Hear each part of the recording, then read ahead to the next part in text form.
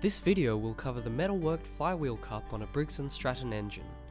It will cover the function of the part, the properties that are required of the part, the evidence as to why the flywheel cup is known to be metalworked, and what steps were used in the manufacturing process to create the part.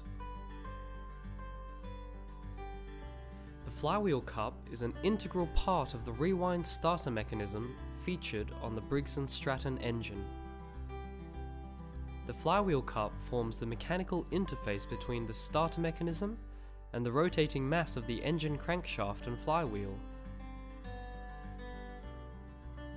The properties of a flywheel cup must include sufficient ductility to not suffer from critical damage or tear, being non-brittle so it doesn't shatter, have high strength to withstand impact, high heat resistance to avoid softening and deformation, high corrosion resistance to not undergo erosion, lightweight to minimize the weight of the engine.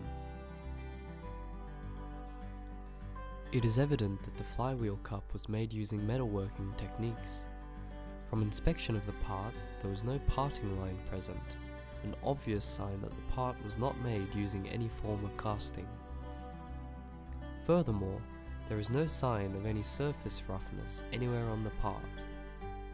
Also, on the inside of the cup, there are some sharp edges around the circumference of the hole in the center. This is a natural consequence of the metalworking process of piercing, which further suggests that the part was produced through metalworking. The flywheel cup does not possess a high enough structural complexity to warrant machining. Thus, it leads us to metalworking. The flywheel cup starts off as a large, thin sheet of metal. Then, smaller squares are blanked out of the sheet. These smaller squares are then deep drawn to give the shape of the part, including the grooves. Once the part has been deep drawn, it is likely that the next step in the production process is to pierce the hole at the base of the cup. The final step of the process is to trim off the excess material that may be present after the deep drawing process.